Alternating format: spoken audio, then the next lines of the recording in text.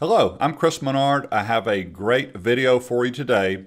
How many times have you had a Word document, possibly a report, and then you need to convert that report into a slide deck? We have a new feature in Microsoft that is in preview mode right now where you can take that Word document and export it into PowerPoint. So I'm going to do this twice, and I'm going to give you some tips about what I would do in real life when I'm doing this. So here's example one, and just so you know this works in Word for the web. So I'm going to knock out one question already. Someone's going to say, what about the desktop version? I would imagine that Microsoft is going to implement this in the desktop version at some point, but what I did is I just work in Word on the desktop, save as, I put it in my OneDrive folder, and then just quickly open it in Word for the web. So here we go. I've got this document, I've got Excel, that is a heading 1. I've got Microsoft Word, or just Word, that is also a heading 1. So I have two heading 1s in this document.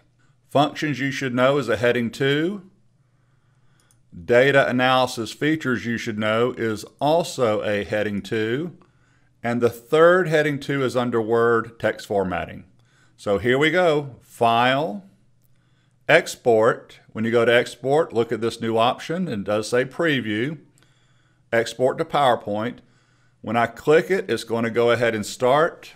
I do want to point this out, so let me move this over. It's pulling up some different slide designs. You can pick whichever one you want, but what's important here is you notice at the very bottom, the text will go into PowerPoint, but other media, which means my logo that I intentionally put at the top of this, will not go. I'm going to pick this design just as a matter of preference. Here we go, watch this. I've got two tabs in my browser. When I hit export, it'll open up PowerPoint for the web. Fingers crossed that it does. Open, here we go. There is the third tab in my browser. Again, I could do a file, save, and then open this on PowerPoint on the desktop if I wanted to continue to work. But let me show you how this works here. This is actually really cool that it did this. It took that I have Excel and Word, which were my two heading 1s, and it put them as the slide title. I'm making this up. I don't like the way that looks. I have Designer running over here on the right. I want that one.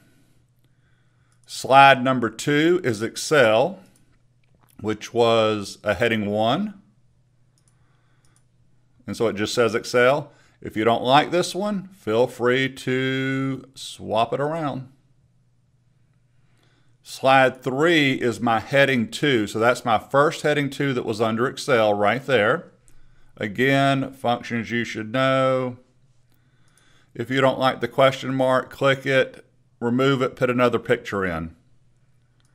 Slide number 3, data analysis. Slide 4, don't like it, change it. It's up to you about changing these things. And then here's the last slide again. That was the one heading 2 I had under Microsoft Word. So there you go. One major tip for you here. So if you have in real life a really lengthy report in Word, you don't want everything in that report to go into PowerPoint because that would just be a lot of words in your slide deck. So I started doing this with an actual Microsoft document. So here's my example. Microsoft Teams, the third item down here, talks about live captions.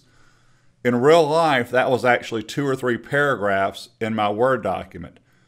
So keep your Word report the way it is and then do a file save as and maybe call it whatever to PowerPoint and then tweak it so you end up with just bullets. So I didn't do all of this, but here you go right here under Excel. It's talking about money in Excel. So I would lose that. Team still needs to be a heading 2. And then Excel data types. Again, lose that because I'll discuss it while I'm going through my PowerPoint. So here we go again, one more time. I've got some bullets down here. You'll see what happens here. This will be a good example of what you would not want to do with these paragraphs. But let's still do it. File, export, pick something. That looks good. This is such a cool feature, by the way. Open, I'm going to get a new tab at the top. There's my point about having really long paragraphs in your Word document. Way too many words, but this now we're starting to get pretty good here. So I shortened all 4 of these. I don't like the way they look. Let's pick that one. That looks all right. Pick that one.